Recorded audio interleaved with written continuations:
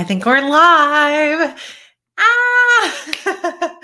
I have been so excited to get on with you guys and just like celebrate everything. It's so crazy to think how like just a week ago, I was so much in the stress of like, oh my gosh, this book has to come together. I need everything to come together. I'm like staying up, like trying so hard to make everything go. And now it's out. And it's like,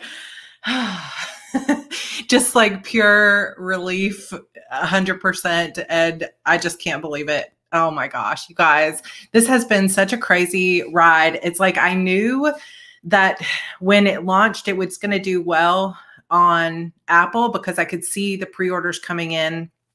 And so I was like, okay, it's going to do pretty well. But I think, I can't 100% remember, but I think that like maybe the highest I've ever launched at Apple Books for a brand new book. Because when you do like BookBub ads or stuff like that, you can get pretty high up, but that's because you're building on somebody else's audience, right? Which is still amazing and worth celebrating, but it's always like so satisfying when it's just your full priced new released book that you didn't pay for any advertising. You just put it out into the world to see it do really well. And I think, I've seen my book in the top 50 at Apple before on a release. I've been number one at fantasy. I've been number one in paranormal, but I've never been number one, as far as I can remember, in science fiction and fantasy, which is kind of like the big broad category that includes pretty much everything that's not like a contemporary book. And then, so I had told George, I was like, it's going to be exciting when it finally goes live on Apple to see, where the ranking is. And of course, the ranking is not the be all end all of whether or not a book is successful, because there are tons of people who do incredibly well, who never hit number one on anything. It's not the most important thing, but it is also at the same time really fun and worth celebrating when you do hit a high ranking. And when I was like, let me go and check, and it was number 5. And I was like, what? I thought for sure I was seeing it wrong or something. And so I went into Apple UK and was like, well, let me see how it's doing over there. Cause I know I have a lot of UK fans that purchase from Apple, and it was number 1. And I thought I must be on the like paranormal list or something. I can't be on like the whole store because that would be crazy. But it was like number 1 best-selling book. It's probably not there anymore, I'm sure, because it doesn't tend to stay there very long. But even just to get there at all was so huge. And then yesterday when I was checking on my phone for Google Play books, I did see that it was like ranking number 1. I kept seeing my book with Kim Harrison's $1 Million Demon book. And I was like, well, I'm up there, but I haven't hit the top 100. And there was a couple year period there where every book I put out hit the top 100. And at one point at Google Books, I had like 5 books in the top 100, which I know as readers, a lot of you don't really understand this, or you're not like in the industry talk, but Google Play Books is heavily skewed toward traditionally published books. Like Amazon is really the one that has the most indie sales because of Kindle Unlimited. But if you go into Kindle Unlimited, you have to be exclusive to Amazon. And I just have never wanted to do that. It's never been like the thing that I wanted to do. And so all these other stores kind of promote the traditionally published books more than they do indie books. And so to see indie books on the top 100 at Google Play is more rare. And they don't allow, I think, 99-cent books and deal type books to be on the list. And so I was like, well, it's fine if I don't hit the top 100 at Google, but it has been a couple books since I was able to do it. And I've never launched a book at the top, like in the top 25. So when I looked this morning and it was top 25, it was like number 22 at Google Play in the top 100 books. I was just like completely floored, and it was trending at Kobo in the top 50. And it just was so exciting. And even Amazon. So like for those of you that don't know, it's really hard to rank high at Amazon if you're not in Kindle Unlimited, because Kindle Unlimited books get extra ranking for people who download the book, you know, that don't pay for the book other than in their subscription. And it actually weighs a little bit heavier. So someone who gets a download for free in Kindle Unlimited gets a little bit better sales ranking than someone who gets a full price paid book, because Amazon's trying to promote their free books in Kindle Unlimited. So if you go to like the top 100 lists on Kindle, most of the time what you're going to see is traditionally published books that have huge marketing budgets and different things like that. And you'll see mostly Kindle Unlimited books. And very rarely will you see a full priced indie book that is not in Kindle Unlimited. And so there, I didn't quite break even the top 1,000 because it is so, so hard to do if you're not in Kindle Unlimited. But I did hit #1 in 7 different categories for new release. So that was pretty huge. I was not expecting that. So it's just been, I can't even explain. It's just been such a great relief to have that. And, you know, it is true, you know, you worry for nothing, but it is true that I still have about 400 sales that were pre-orders that have not come in for the book on Amazon. So I don't know if those people will come back to purchase or if I've just lost those sales forever. And I can't worry about it. I know it was a less than ideal situation, but at the same time, you have to do what you know is best for yourself long-term. And so today, in just a general, oh yay, 200 people. Hello, everybody. So I think that what you have to do in the end, you know, we would love for things to be ideal. And it would be great to be able to hit every deadline, make every, you know, reader happy, get the books out as fast as possible. But this is one of those kinds of things where you have to weigh, like, when things cannot be the perfect way, you have to weigh the pros and cons. Like, if I had pushed out the book to try to hit the pre-order and I had not gotten those twists and turns the way that felt really good, I would be disappointed in this book for the rest of my life. Maybe there would be more bad reviews and people would be like, this feels rushed, or there weren't as good twists, or, you know, whatever. And 5 years from now, when people are still discovering this book the way that they are still discovering Demons Forever and other things like that, they wouldn't know that I had a deadline to meet. They would just know that the book wasn't quite as good as the other books, right? And so you have to think about, what about the people that discover this long term? There is so much more that goes into a book than just this moment in time and this one moment of release. It's kind of like, you think about it, like people say like book birthdays or your book baby, but it is kind of like a baby as well. It's like, you know, my birthing experience with Andrew, having an emergency C-section, was not the way that I wanted to bring him into the world. That was not my ideal thing because it was a little bit scary. But in the end, that's just a very small piece of his life, was that moment. And after that, we're just happy we have a healthy baby, you know, and it's just a moment in time. And so that release, as exciting as it is to hit the pre-orders and as good as it is to like make your friends trust you or your readers trust you and all of those kinds of things, you also have to weigh like what's more important. And for me, it was just it's always so much more important that the book be the way that it needs to be. And it's hard to explain that to thousands of people, but I'm so glad that I have you guys here to talk to about it, and that you guys have been with me on this journey and really listening, because I know a lot of you are writers too that are here. And those of you that aren't writers are interested in what happens behind the scenes. But it's one of those things of like, there's this little, like, I don't know, little thing that is like an intuition type thing that says, this just isn't quite right. This isn't quite good enough. This isn't the way it should be. There's something still missing. And when I felt that the first way through, so I can talk about it a little bit without giving spoilers for those of you that have read it now. Let me know in the comments if you have actually read the book without giving me any spoilers. Just say yes. I know Christabel has read it. Vanessa, I think it is a very healthy baby. It had a troubled birthing, but it is a healthy baby, and hopefully will be loved and beloved by people for many years to come.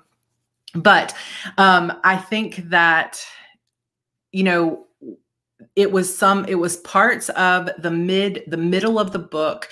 So I'll just say like Roses and Storm, like the things that are happening about 50% through the book, that it was like starting there and with what the twins go through was totally different just 3 weeks ago.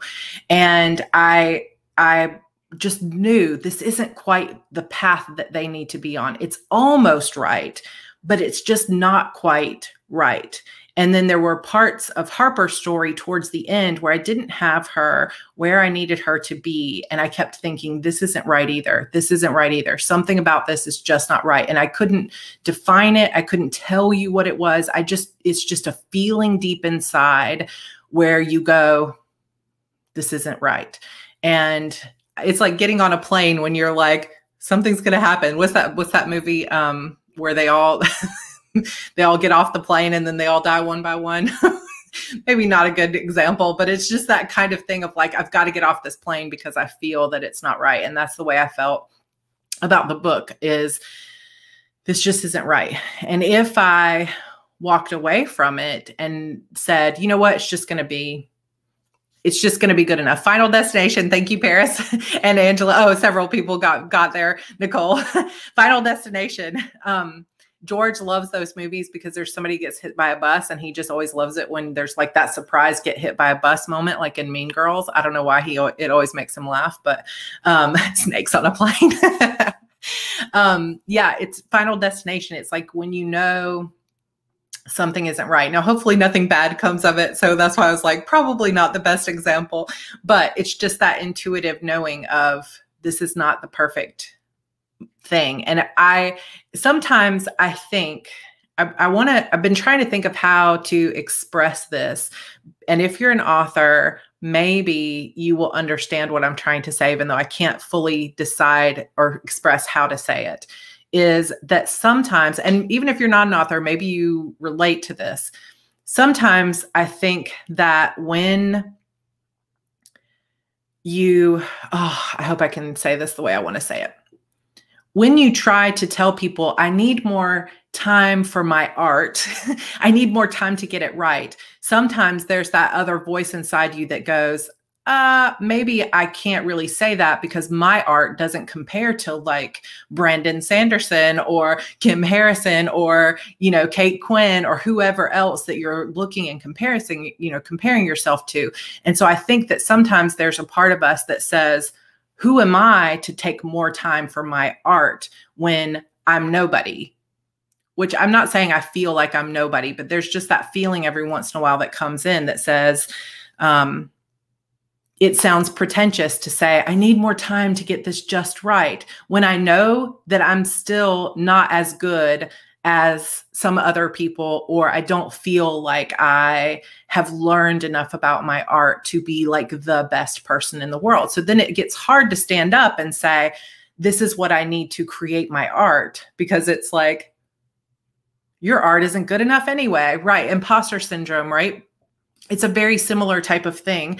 It's this feeling of like, I know I need the time to make it my very best, but I also am scared that other people are looking at me saying, who cares anyway, right? Because your best still isn't anywhere near as good as this other person. What do you think that you're creating? And I think that a lot of us go through that, not because we aren't good, but because we're so scared of what other people will think of us. And because I am so incredibly aware of how much I still need to learn as an author, which truthfully, I think every author feels that way because we always continue to grow. I've talked about this before, that Stephen King talks about how no matter how many books he's written, he still feels like he's a newbie because he's never going to be as good as he wants to be. And he's always learning. And so there's that feeling of like, can I take this extra time to make it amazing when I know like 10 years from now, I'll look back on it and be like, gosh, that book was nothing compared to where I am now. Does that make kind of sense? It can be hard to say, I'm going to take this time. There's an old commercial that the tagline was, "We shall serve no wine before it's time." Yes. And I think that's true. And I think what you have to step back from is to say, this is kind of my roundabout encouraging way to say that no matter where you are in your process, it's still important to take the time you need to do your very best, no matter if it's the best Stephen King could have produced or the best, Kim Harrison could have done, or who, Terry Pratchett or whoever else. It's like, it doesn't have to be their best. If I was trying to be their best, maybe I'd never publish my book ever, but I do owe it to myself and to my readers for it to be my very best.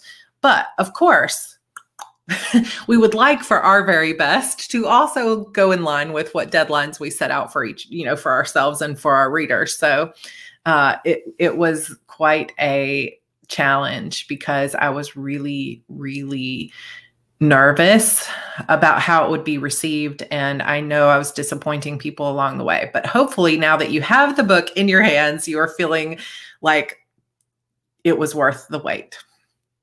But it was definitely a huge relief and a release. And we are going to talk today, obviously, about the 6 months for life project. And I know there are a lot of you that are looking to participate in this. So if you want to comment and say, I did see that there was a comment that came by a few minutes ago, by the way, that I wanted to mention or to answer. Somebody asked, when is the paperback coming out? And I literally 5 minutes before I got on the live, I published the paperback. So Raven sent me the paperback. This paperback is 460 pages long. So it's my longest book. And it should be up. Like, I published it. It should be up in the next 3 days. Sometimes they get it done like by the end of the day, like it might be ready by tomorrow, but we'll just kind of see kind of where it is. So yay, I'm seeing definitely people saying it's worth the wait. So yeah, this is cool. This is a good group of people here today too. I'm so glad you guys are here to celebrate with me. But we are going to talk about this 6 months for life project. So a lot of you are participating in this. If you had not heard about this before, we're going to talk a little bit about it. I'm going to tell you a little bit of guidelines about how I decided what I'm working on, and if that might help guide you if you want to, step into this project. Jennifer said, how many words is that? It's almost 115,000 words in this book. It's a long one for me. But then, I look at people like Brandon Sanderson and some of my heroes like Robert Jordan, and I'm like, how did they do it? Like 250,000 words books, that are so brilliantly connected and all of this. But there is also a part of me when I'm writing 4 points of view here that I'm like, 115,000 words really is only, 30,000 words or less of each person. And so I just kept thinking, like, originally this rough draft of this book was about 93,000 words. So I added 20,000 more words onto it over the last 5 days before release. I was in it though. The flow was happening. It was like, this is what it's needed all along. And I just had to stop looking at the word count because I was like, I understand now how it all comes together. And so I just had to go. I just had to go for it and say, stop thinking about how long it is. Stop thinking about how long it is. And yes, those authors do often work on their books for years. Like, some of those authors work on those books for 5 years or more. Now, I think Brandon Sanderson tends to put his out relatively quickly. But a lot of the books, like, you know, George R. R. Martin and the other fantasy novels and people that are writing multiple POV, like what I am doing, do take years and years. But that's the thing about being indie, is it gets more and more difficult. I think that readers are much more tolerant of traditionally published authors not putting out a book for 2 to 5 years, because it's just the way it's always been done. But the more and more indies put out books like, you know, candy, just like doling them out every 3 weeks, the more readers get impatient for the books to come out. And so, you know, we try to toe that line and we just keep working forward. But I think that it is affirming life affirming to see that even after 2.5, like the previous book in this series came out in October or early November of 2018. So we're talking about almost 3 years ago, the previous book came out. And the fact that so many people were still here and still waiting and ready to buy the book and excited for the book almost 3 years later is just, a lot of people would say that isn't possible in indie. But I really hope that those of you watching know that it does happen. You just have to write your very best book and you have to do the best you can to continue on. It's hard, but it is possible. So don't feel like you have to. I really and truly feel like you can make a really great career for yourself as an indie with just writing 2 books a year, and you would be doing great. But I think so many people out there teach that, oh, you got to put out 12 books a year. And then there are some people who can't do that. Most of us can't do that and maintain quality. And so it just becomes this very difficult thing. But it's a hard thing to talk about because I never want to judge other authors for the quality of their books just because they're putting out books quickly, because there are people who can put out books very quickly that write great books. And so I can't judge that, but I just see a lot of people pushing themselves beyond what is a healthy, reasonable limit in order to get the books out faster, thinking that that will be the key. But I will say, JD, what are you doing here? Oh my gosh, are you not traveling? Are you already in DC? Hello, hello. I was not expecting to see you here. JD, my friend JD, you guys, I've talked about her before. She has a YouTube channel. She was one of my very first critique partners. So she was right there from the beginning of Beautiful Demons. She was with me every night, you guys, for the last 2 weeks, almost every night on Zoom calls, doing writing sprints with me. And this book would not exist without her. So thank you, Jen. I love you so much. Definitely love you. But I really feel like there's so many people that push themselves back past the normal healthy limit to try to get books out really fast. And then what happens is the books aren't very good and they don't know why the quality or why the sales aren't coming in. And it's a really hard thing to juggle, because it's like, how do you get the books out fast enough and make sure that they're also going to be something that people want to buy? And I think that you have to step back from the fear and you have to trust yourself. And that is a hard thing to do too. So Deb says, late to the party. What is 6 months for life? Okay. So we're going to talk about this a little bit.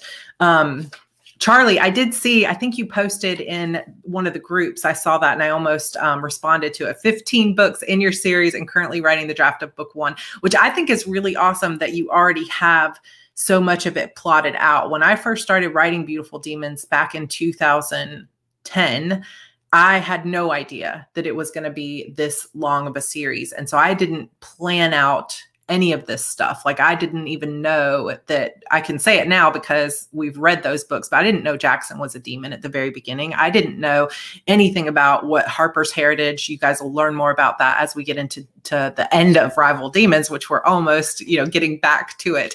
So it's one of those kind of things where I did not plan out enough. So you're doing a great job already being, thinking about how much that you have done. And yeah, Katrina, it's like struggling to just get 3 books out. How could you do 12? And, if I feel like, yeah, and that is another part of it. A lot of people do hire ghostwriters, which I hate talking about it too. Yes.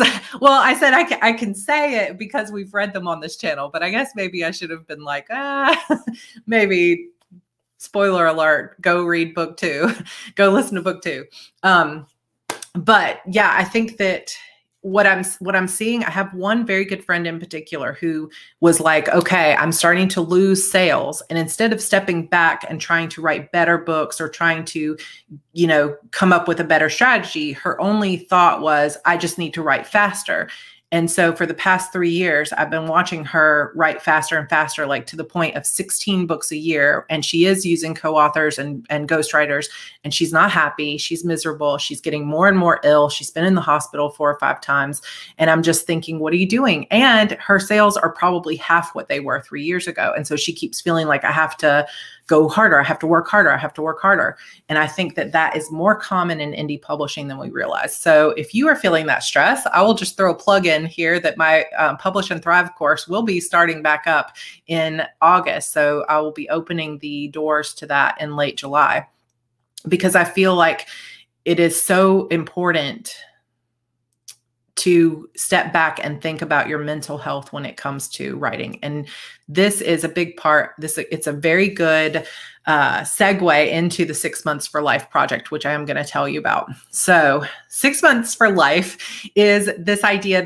I will caveat this and open it by saying, this is not something that I came up with thinking that I'm going to teach people about, or I'm going to show people, and that I'm going to lead people through. This is just something I was doing for myself, and I mentioned it and several of you were interested in it. So it's not something that I have come up with in terms of Publish and Thrive or HB90, where I'm like, I know how to teach this. This is just me kind of doing something for myself. And so it's not super polished in how I'm coming up with it. So we'll just do it together. Like we're just a group of friends, rather than I'm like a teacher trying to teach you what to do. So I'll just caveat by saying that. And we will talk about the house build, because that is also very important to why the last couple months of my life have been so difficult. But we'll get into that in just a minute. Okay, so the first thing that I started doing when I started thinking about the 6 Months project is I can see how there are so many things in my life that I have control over that I just let pass me by because I'm too busy, or because I'm too scared to really step into the best version of myself, or I know there are things that are holding me back and I don't fully understand why. And so just another little bit of a warning, because we have 250 people here, and I don't know if all of you have been around for a while or not. I'm used to our little 112 people or so that have been around for a little bit more, but I will just warn you now that I'm going to talk about more personal things. So just trigger warning, I guess, like sexual assault, weight loss, diet, that kind of thing, postpartum, being a mom. So if you need to just go because that's not your thing, then no judgment, just warning you that we're going to kind of get into some of that with 6 month project things. But for me, it's like, I can see so much of how I have grown from who I was 20 years ago to who I am now. And everybody grows, but I can see how, really and truly, I talked about this in one of my Heart Breathings videos, that back at the turn, well, gosh, what would I say? Probably starting in around 2008. Back in 2008, I was living like the worst version of my life. I was smoking 2 packs a day of cigarettes and hiding them thinking that I was hiding them from people in my life, which I don't think you can smoke 2 packs a day and hide that, really. But I was trying to hide it or keep it secret to a degree, because I was a school teacher. And this is, again, no judgment against anybody who does smoke, but I just knew, as somebody who has a master's degree in opera singing, to have gone from that to smoking cigarettes and kind of not being able to sing as much as I wanted and not having the health that I wanted and the lung capacity, it was major self-sabotage mode. And this came off the heels of sexual assault in 2000. And I was married to a super, super abusive person. I was working a job that I did not like, living in a place I did not like. I literally was not happy for even a second. I was very, very unhappy, and I was searching for anything, searching for something. And when I hit, this will age me a little bit, but in 2007, when I hit 30 years old, I was like, this cannot be my life. This will not be my life. I will not live this way anymore, because I was so much at a low, low point that I contemplated suicide. I hurt myself a lot in secret. And I was a very broken person, and I was trying very, very hard to keep it together on the outside so that people who would see me wouldn't know just how bad it was. But I think people did see, because I remember this was right around my 30th birthday, a little bit before my 30th birthday. I was at a Christmas party, and somebody says to me, "What happened to you? It's like you used to have a light. It's like somebody just turned off the light in your eyes," is what she said. And it was like, well, that's a fun thing to hear at a Christmas party. Thanks so much. But it was a turning point for me, because I thought, I am not half the person I thought I would be. And if I stay here, then I am going to regret my entire life. And that was a huge wake-up call for me. And so I changed everything. And it was not easy. It's like, 20 years later, you can look back and be like, so I did this, this, and this. It was a struggle. It was really hard to do. But I quit my job. I quit, I got divorced. I quit smoking. I changed everything about my life. Moved in with George. We got married, started a whole new life. I decided that was the moment I decided to become a writer, because I knew that was the job I wanted. Like this, I was just going to go after my life. And I know that period of time in my life where I decided I was going to make those changes was just a small time frame. Like we're looking at maybe 8 months of my life that put me on a path to 20 years of better and better and better. And doesn't mean there weren't hard times. There's always hard times as we go.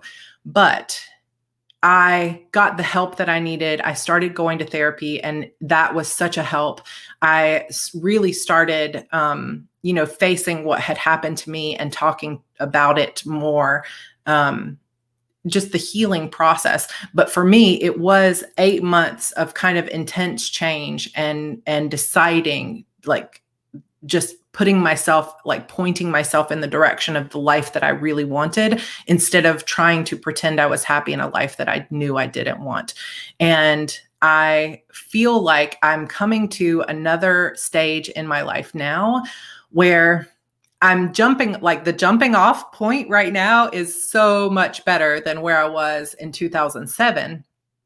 But I feel like in order to go to the next level, because what I want in my life is I want that TV deal. I want #1 at Apple Books to be like something that happens with every book. And I don't know if that can really happen, but I want to impact more lives. I want to continue to grow this community. I want to be there 100% for people, for you guys. And I know what I want. And so from, I was way down here, I moved myself up here, but I can still, now that I'm here, I can see this place that I want to go. And so here's what I will say about the 6-month project and why I was feeling like doing this at this point in my life is I know from experience that the material things like the house, the car, those kind of things will not make you happy. That you cannot if you take somebody who is at that low point that I was and plopped me into $1 million house, there's no joy there. It was a journey of healing on the inside that allowed me to move myself up to a new level. Kayla, I just want a vacation. Well, that works too, right? But it's internal work that you have to do to get to that next level. And as an entrepreneur, no matter where you are in whether you're an entrepreneur who does any kind of art or business or anything, the business so depends on you as a person that you have to do the internal work. You can't just hustle culture your way to where you want to go, because it doesn't last, in my opinion. I think you really, really have to do the internal work. You have to heal the things that hold you back, the self-sabotage and the hard things that really you're scared to face in so many ways. And so I started thinking, in 6 months, they're almost like, I can't control whether or not I get a TV deal, but I can control so many other things. I can control how hard I'm working. I can control what I'm eating and how much I'm sleeping, how much time I'm spending with my kids. I can control how I feel, like whether my house is a mess and I have too much stuff here. I have so much control over how I show up in the world. And instead of using it for good, a lot of times I still self-sabotage. And I feel like if I can spend the next 6 months really doing the internal healing work to get myself beyond some of this and put myself in the right direction once again, that I can catapult myself to an even greater level of success. I don't know if this is making any sense. So just let me know. Because like I said, it's this kind of it's this internal kind of thing that is hard to explain, because I wasn't like planning to like share it in this exact way.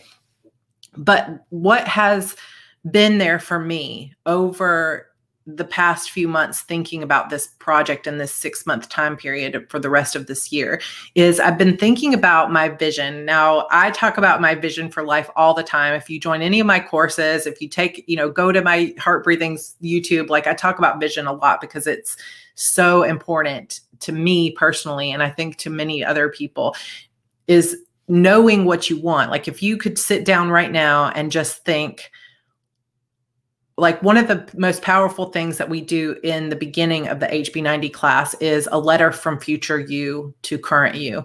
And there's also, if you've read, what is that book, Playing Big by Tara Moore? I think it's called Playing Big. She has a meditation, like a visualization that she goes through, takes you through in that book, where she has you meditate and imagine that you go like way up into the sky. And then when you come back down, you are seeing a version of yourself 10 years down the road, or 5 years down the road, or 20 years down the road, whatever applies for you, wherever you want to be in the future. And you get to come down in this meditation and have a conversation with the future version of yourself. And so that had a big impact on me, thinking about that vision of like future Sarah. If I think about where I really want to be and my vision, what does that look like 10 years down the road when I'm in my 50s and my kids are starting to get a little bit older, maybe starting to get closer to graduating high school for Andrew? What does that life look like? What kind of house am I living in? What kind of things do I feel on a daily basis? What do I spend my time on? Who are my friends? And I start thinking about those things.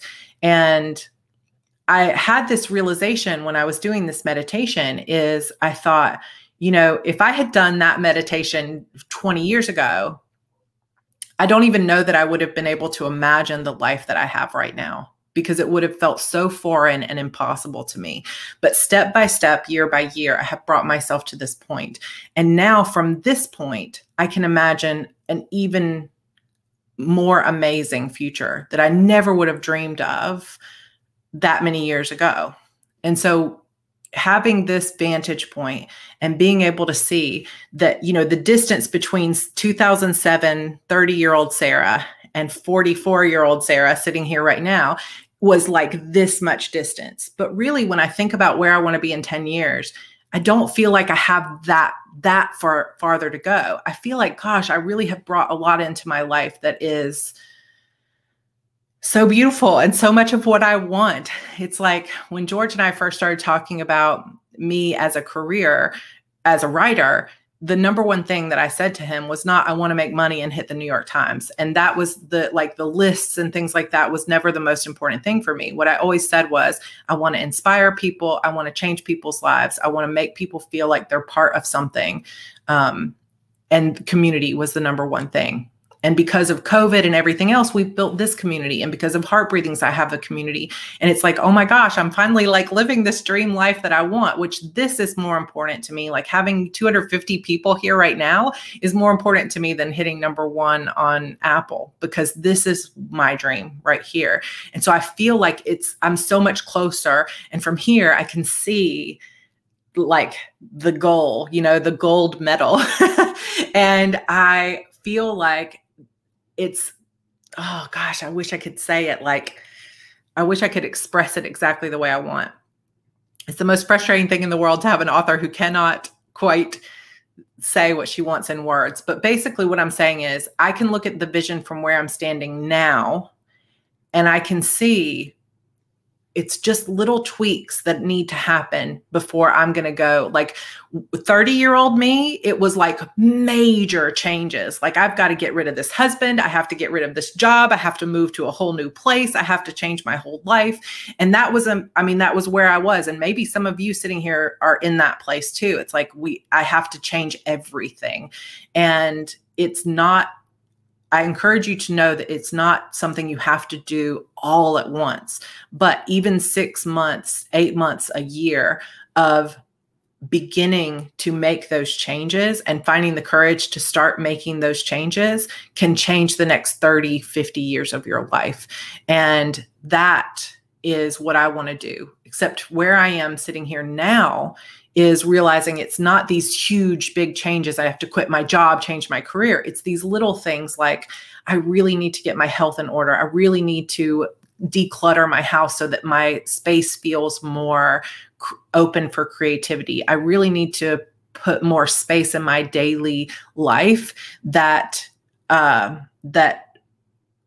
allows me to daydream more, because so many of my most creative, good ideas that have brought me the best success in the past have come out of downtime, and I just don't have enough downtime. And yes, I did meet George when I was 30. I met him when I was 29. But when I was 30, I got divorced. And then by the end of that year, we were living together. And that's how quickly like everything changed for me. But I feel like for me, there's just a few things still holding me back from where I really, really want to be and where I really need to go. And it's an internal journey, but it's also going to be external results, I guess. So if I could guide you in how do you start thinking about what you want to do if you want to participate in the 6 months for life, like how do you decide where to focus and that kind of thing, is take some time to really daydream for yourself of what is my vision? Where do I want to be? Not just in 6 months, but like, what do I want my life to be? So think about your ideal day, your ideal week, your ideal, like the way you would feel on a daily basis if you could just feel how you wanted to feel. And is that how close are you, and how many things in your life right now could you change that you have control over? You don't have to get all the way to the vision in 6 months, but it's just what little tweaks could you make to go ahead and start feeling that way right now? So let's say, for example, you're busy like me, and you feel like you're busy all the time and you get a lot done and you love all the things that you're doing, but you also don't have the time you need to daydream. What is a tweak that you could make in your life right now to start feeling that bit of like relief and space and less hustle that you have control over, that you could change right now? And then start thinking about that in terms of the next 6 months. So one of the things I want to do is I want to have one day a week where I just play. Like that I don't have any other, I'm not working. I don't have any other commitments. It's just a day off, and I really don't have that. And it's not because I force myself, it's because I enjoy it. And I tend to want to work because I have so much I want to do. But I know the value of, I need a day to just like rest and read and go to the beach and hang out with the kids. And I just need one day, but it's not exactly possible for me to just right now without an assistant, just be like, I'm taking Sundays off from now on because I have so much on my plate that if I just immediately take Sundays off, I'm going to start to feel, yeah, I saw somebody say guilt. I'm going to feel guilt. I'm going to feel behind. I'm going to fall behind on things.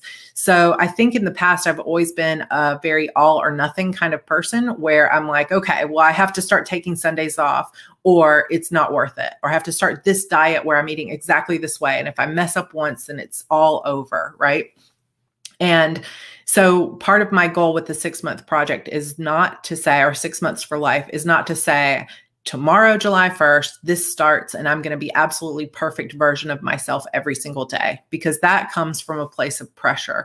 So instead, what I'm doing is I am thinking very hard, and I have been thinking very hard and allowing myself to daydream about what can I change in my life now that is like the easy path. Let it be easy. Just say, what can I change now? What can I start doing now that's going to give me some of that extra freedom? You know what? I could start taking, afternoons off to read. I could take this opportunity to, maybe I can't get all of Sunday off, but maybe I can say, okay, as of noon, Sunday is my day. And then a month later say, okay, now I'm going to take all of Sunday off. And just incremental small changes that move me in the right direction. But more so than what I'm going to do, it's so much about what I am deciding. And that is a hard thing to express, but it's just this, what am I committing to? And I think that for me, it's always this very tricky line between wanting to take the baby steps without beating myself up in the process. Like, for example, talking about diet. I have struggled with my weight ever since I was in college and was first diagnosed with PCOS. And I have struggled with my hormones, struggled with my diet, struggled with my weight. But then after being sexually assaulted, it's just a natural thing, I know from therapy, to put extra weight on after that. Then I had a baby and even more weight came on and I had a hard time getting it off. And then I finally did take it all off because I was so wanting to get pregnant again. I was living near the water. It was one of my best years of my life in 2018. I wrote more books than ever. We went to the beach all the time. We had, we got pregnant with Evie. Just so many different things were going so well that year. And a big part of it was because I was eating in a way that really, made me feel good. And it wasn't like pressuring myself, even though I know we've talked about Bright Line before, it's not right for everybody because for some people, it feels so restrictive that it would take away your joy. But for me at that time, it just felt so supportive and I just felt so good that it blossomed out into so many other amazing things in my life. And so I want to get back to that place. Now that I've had another baby and put all that same weight on, I want to get back to that place where I'm eating in a way that makes me feel good, like eating to support myself rather than eating to numb myself. And it has been harder to get back onto because I find that every time I try to go back to that way of eating, I am not in the right mindset, I think is how I would put it. I'm seeing it as restrictive now rather than seeing it as something that's supporting me. So I've been working over the last few weeks to try to get a better sense of how do I need to eat now to support myself? Maybe it's going to be Bright Line eating. Maybe it's going to be something that's a little bit modified where I can really just start tapping into the way I feel more often and doing things that make me feel good that replace the way that feel good food makes me feel. I don't know if that makes sense, but I do know that I eat to celebrate. I eat to numb my emotions. I eat to try to make myself feel better and all of that kind of thing. Yeah, I think that healthy eating can be more expensive in some ways. But I will say ever since COVID started, we've been ordering food or getting takeout so much more often. It is like 5 times more expensive than just eating healthy vegetables. But I think in general, it can be more expensive. But I don't know. It depends how much you eat out and how much you eat, kind of junky food, I guess. But I joined a Facebook group called Lose Weight, Eat Pizza. I think that you just have to find your own way. But I think that I think that if you diet and you go into trying to eat right and you're doing nothing but saying negative things to yourself the whole time, like, I don't want to eat this, this is terrible, I'm never going to stick to it, then it's probably not going to be really great for you long term. But the key for me when I did bright line eating the first time is that I felt so supported and I thought this is going to make me feel good. And I was excited every day. Now, I was super hungry for the first couple of weeks, but I was excited every day. And then I started seeing so much weight loss and so much like sleeping better, all these amazing benefits that I was like excited every day to eat what I wanted to eat. And I ate that way for 2 years and I felt so good. And I had such a healthy pregnancy and all this other stuff. And then afterward, I just let it all go. I was like, nope, I'm going to eat whatever I want. And then I've been okay. But then, I mean, I've had the weight gain too, but now I'm starting to see beyond just the weight gain. I'm starting to see the other things come back in, which is the high anxiety, the really bad other types of like pains that come with PCOS, the really bad depression and different things like that. And I know my hormones are out of whack and it's like, I've got to change this. And yeah, it's got to be a lifestyle change, because I think that if I view it as a diet, then it becomes something that's temporary and then it just feels like punishment. So I think that it's just, it's going to be a journey. But here's what I wrote down is like, if you're thinking of going on this journey with me, I'm starting tomorrow, but it's not an all or nothing kind of thing for me where I'm like, tomorrow's the day I have to get this many steps. And because this is the kind of stuff I've done in the past where I'm like, I'm going to change my lifestyle. So I make this list of all these like 20 things I'm going to do. I'm going to get 6 hours of sleep. I'm going to drink 80 ounces of water. I've got my fitness tracker here. I'm going to start getting 10,000 steps a day. I'm going to eat perfect. I'm going to do this. And I would make this long list of everything that I wanted to do. And then of course it would be so hard to keep up with that many different things, because then I would like miss my water for 3 days and not get the steps. And then I feel like I'm failing. And so I'm taking that idea that I use in HB90 of building positive momentum. And that's where I'm starting tomorrow, not starting with, I have to do these 20 things. Instead, I'm starting with, okay, I'm going to start like eliminating a few things from my diet. I'm going to start wearing my fitness tracker and kind of seeing what my baseline is. I'm going to start trying to drink a little bit more water, and it's just going to be super baby steps. So by the end of July, maybe I've got the water down pat and it's more of a healthy habit. Or by the end of July, maybe I'm like no longer drinking sugary drinks or coffees or anything like that. So I'm taking it kind of one step at a time instead of putting so much pressure, because I'm seeing this 6 months as a time frame where I'm going to point myself in the right direction, rather than being a time frame where I have to take such like perfect action that I'm a failure unless I do it all just right. And so it's going to be a journey, but starting in the morning, I am going to take some before and after photos. I actually have bought from Amazon. Obviously I will share these photos with you guys in the vlogs, but just no judgment. I think the biggest thing that bothers me about the weight gain for my particular body is that, you know, overall, it's not terrible. Like you could see it in my face and my arms, but like the worst thing is when I stand up, I still kind of look pregnant, because when you have PCOS, it all goes right there in your stomach. And it's just, it's never a good feeling to walk out of your house and be scared that your neighbors are going to ask when the baby's due, because that has happened to me so many times. I can't even tell you. And I don't want to go to the grocery store and be asked when the baby's coming when I've had a baby 2 years ago. That's the worst thing. And I don't want to lose this weight just because of other people, but at the same time, I want to feel my most confident self. And I can't do that when I'm scared of how people see me. So there's this change that has to happen for me internally, but I also want to change to get my body healthier, if that makes sense. And I'm trying to word it in such a way that I don't make anybody feel judged out there, because this is just my own thing. But I will show you guys when the vlogs happen. You'll see just how much it just really still looks. I would say I look at least 4 or 5 months pregnant at all times. My baby's almost 2 years old.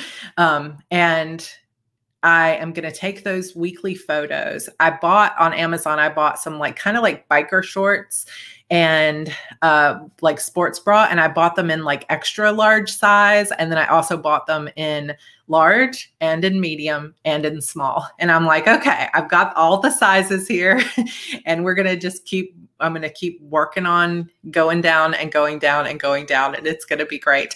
And you know, and what is that? It's like people just need to know that you shouldn't ask people if they're pregnant. But I really do think that it's something about the food that we're eating that we're kind of being shoved down our throats in advertising and other things, like all the sugar in everything, that just kind of, that's where it lands in certain women's bodies, is in that kind of stomach area.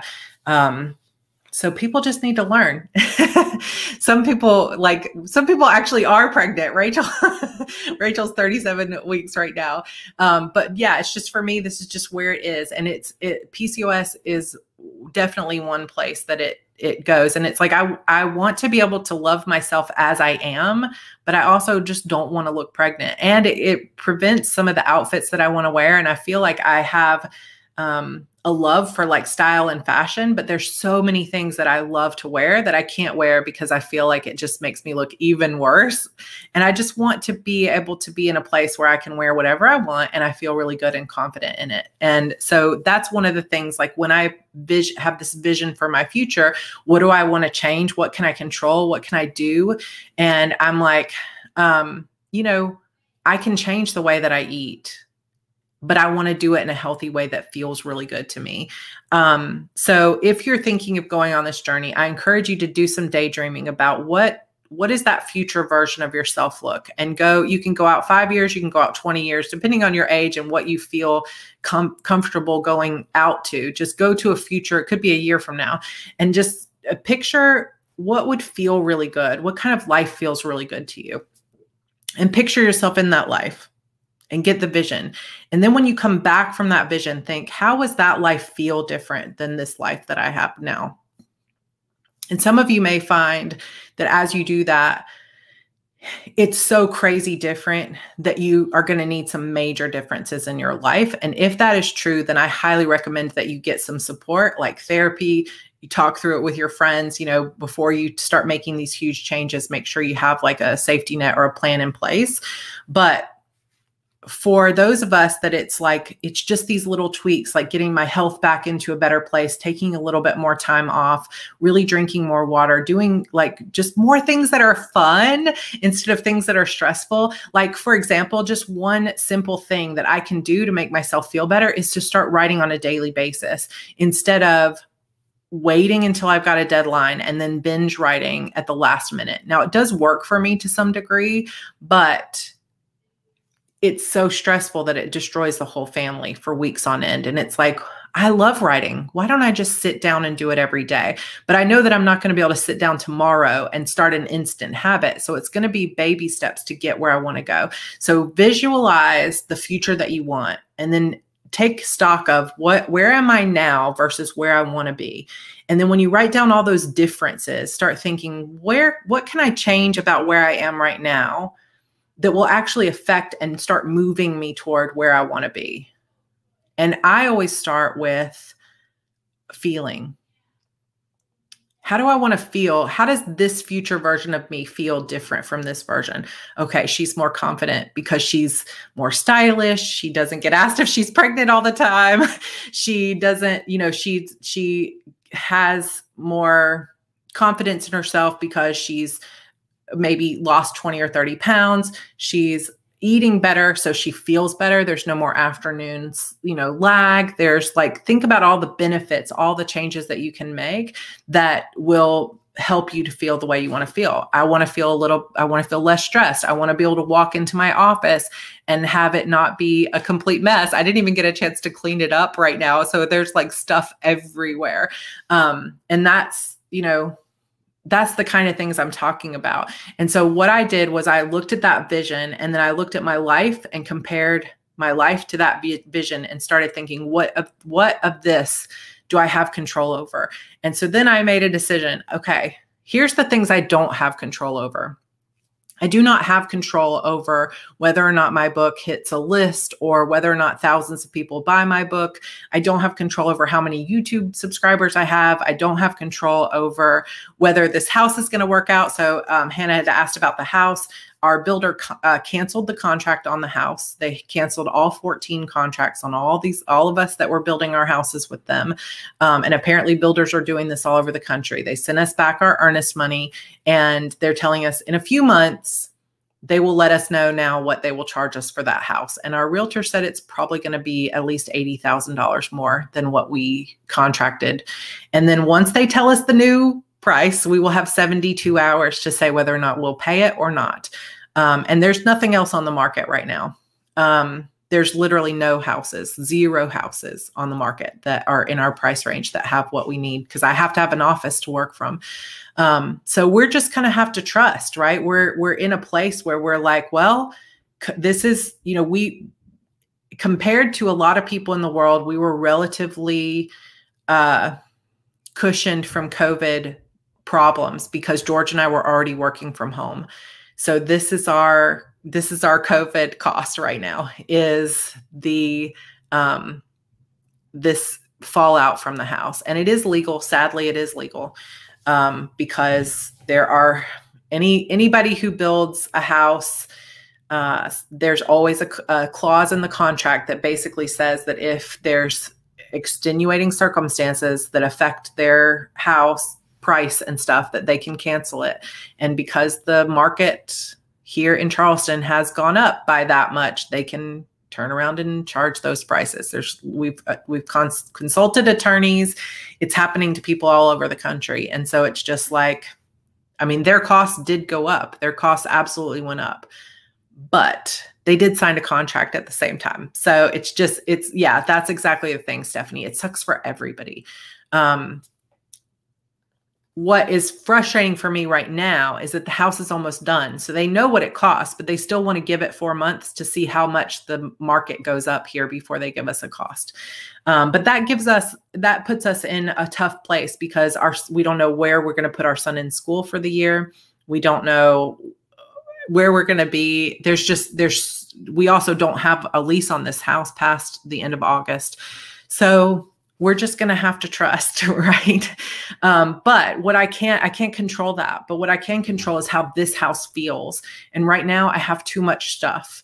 I've brought in all these planners and it's been super fun. And I love having the Erin Condren collabs and different things like that, but I have too much and I don't really have room for it. So decluttering is on my list. So I encourage you to think about how you want to feel and what things are currently in your life that you have control over, that you can change, because I can't control what the people do with the house, but I can control what I do with my current house and how I do. And I can control what I put in my mouth to a degree. And I'm not going to expect myself to be perfect because I want to feel good.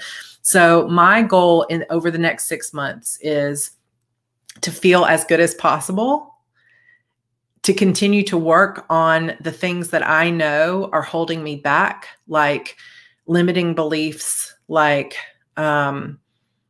places where I still self-sabotage myself. And I want to start supporting myself with routines and other things that support my health, both my mental health and my physical health. And I really am, this was a big moment for me with this book, is putting my foot down and saying, I am not going to sacrifice my mental health, even if it hurts my career and my income.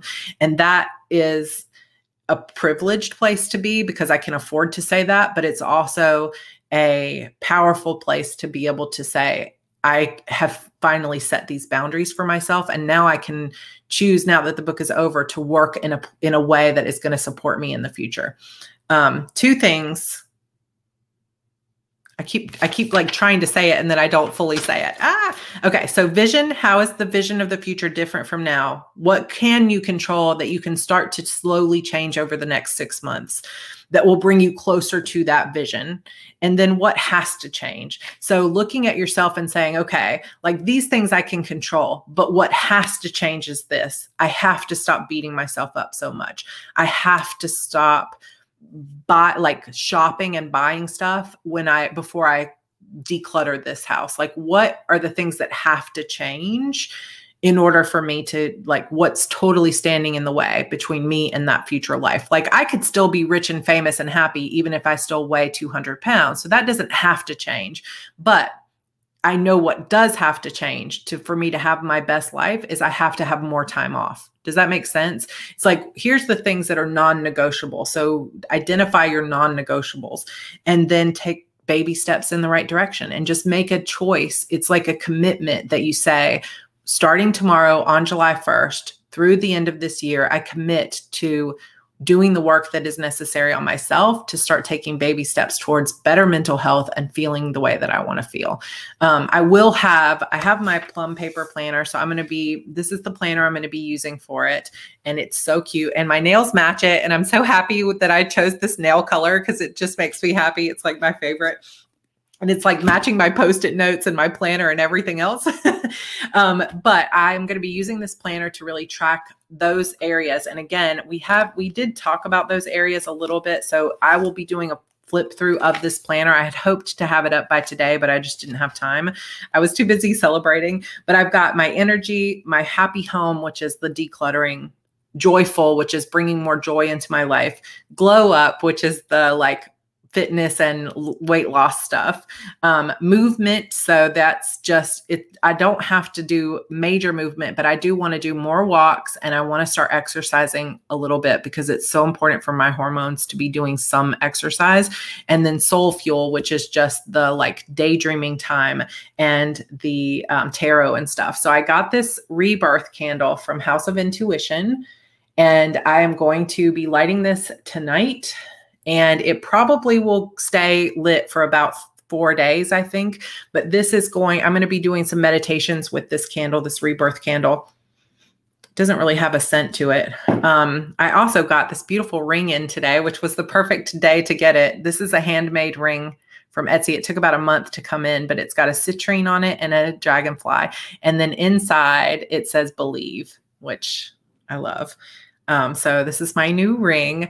And these categories are written down in my planner. So I will do a flip through of it, but this is the plum paper planner. It's called the Me layout, and it won't show up probably terribly well here, but you can kind of see how it has little blocks and all of those things are laid out on this planner. So I have all of those little categories pre-done here. And for me, using the planner is all about connecting it to routines. So I'm going to fill this out in the mornings and in the evenings. So it's going to kind of go into my morning and evening routine. But I will do a flip through of this planner before this week is over. And then hopefully this weekend, I'm going to do my first vlog. And I don't know how often I'll be doing the vlogs, but in the vlogs, I will actually be showing my before photos. I'll be showing kind of some of the things that I'm thinking about and how I'm choosing what I'm going to be focused on, how the meal plan is going. I will actually be showing the cleanups of my house and what I'm getting rid of, how I'm decluttering things. And I'm going to take you guys through that process, but I'm not going to commit to like a vlog every single week because that would be counter to giving myself more time and space. So, it's going to be probably every 2 weeks, or it might just not be on a schedule. It might just be whenever they're ready to go. But I will keep you guys updated on that. But I do have a flip through planned for this. So I'm talk a little bit more, but if you're planning to join, come join our Discord server. There's a link in the description box here on YouTube. We have a new channel that just went up today called 6 Months for Life. And I know some of you are calling it 6 months to a new me or 6 months to rise. So name it whatever you want to, but George set up a Discord channel. We also have now a Discord channel for Camp NaNoWriMo or for all the NaNoWriMo events. Come join us. It's a great community and it's off Facebook. So it's kind of just like live chat. And if you want to, you can join us for, if you want to share photos, if you want to share what you're eating, what you're planning to do. But there's no requirements here. It doesn't have to be diet based. It can literally just be, I really want to read more and stuff like that. So let us know what you want to do, but think about what you can do now to make your life feel a little bit more like your dream life. Like if there's one thing I could really get through is to say, so often we think when we make the vision boards, we think that I'll be happy when I get to the point that I have this $1 million house and I have this career and I'm #1 on Apple Books or, whatever. We think it's those external things that will make us happy. But really the thing that makes us happy is how we feel. And we have a lot more control over how we feel on a day-to-day basis right now in the house we live in now, with the career we have now, with the house we have now, the room we have now. We have more control over how we feel than we think we do. And even just saying that, I felt a little bit dizzy because I know that it's truth. Because I used to want the bigger house, the better career. And then when I got it, I was still depressed. And it wasn't until I started thinking about, okay, then how do I want to feel? And started understanding that that healing has to come from inside more so than the outside. And then once you get yourself feeling good, all of those outside things will start to happen and then you're going to enjoy it. And so that's the real key of the 6 months project. So we will talk more about it. Friday, we will have a regular coffee chat. So if you want to ask more questions about this, you can definitely do that. And it'll just be a normal coffee chat. Next week, because in the US here, we have our 4th of July weekend is coming up and then George's birthday is the following weekend. So next week we are taking the week off and we are going on a family vacation. So the 3 of us, or the 4 of us, will be gone for all Monday, Wednesday, and Friday next week. And then the week after that, it's like July 12th, I think, we will finally start reading Rival Demons again. And we will go Monday and Wednesday for Rival Demons for the next several weeks. And then as soon as that is over, we will move straight into Demons Forever. So thank you for being on hold with the readings. We will do a major recap of everything that happened over the first, half of the book, because there's some really cool stuff coming up. And then in between that, there will be these vlogs that will appear. But if you really want to we'll talk about them on our Friday coffee chats and we'll talk about them in the Discord channel. So come join us over there. All right, guys, what a great group. I know we've gone over an hour, but wow, over 260 people here at one point, which I think is one of our largest groups. So thank you for joining us. I hope you enjoyed it. I hope I made some sense about, about what I was trying to say, but it is all exciting stuff. So the writing retreat for July, every writing retreat is always the 3rd weekend. So just go onto your calendar and find whatever's the 3rd weekend that has July in it. And that is the weekend, but I don't have the dates right in front of me. I could probably find them since I have a calendar. 1, 2, 3, 16th, 17th, 18th. And I think we're going to Iceland potentially. I don't know if Renee's here, but anyway, all right, it's going to be good, you guys. It'll be fun. Come join us on Discord, and there's a coffee chat section in Discord to ask questions, or if Christabel wants to put a post up, I don't know if there is one for Friday. If you wouldn't mind, that would be great. But thank you guys for celebrating with me. I cannot believe the book is out in the world and so many of you are reading it, and I've been so nervous. But don't forget to go and leave a review and grab the book. I hope you enjoy it. If you have not read any of my Shadow Demon saga yet, go check them out. Or I know some of you are just reading, you're just reading it here with us. So you're waiting for me to get back to Rival Demons. So we will be doing that on July 12th. So I'm looking forward to it. Thank you guys so very much. And I will see you all on Friday. Thank you. I'll make sure Evie's around, but today she had a little boo-boo on her head. So I think she's playing with George. So we will see you guys Friday. Thank you guys. Love you. Bye.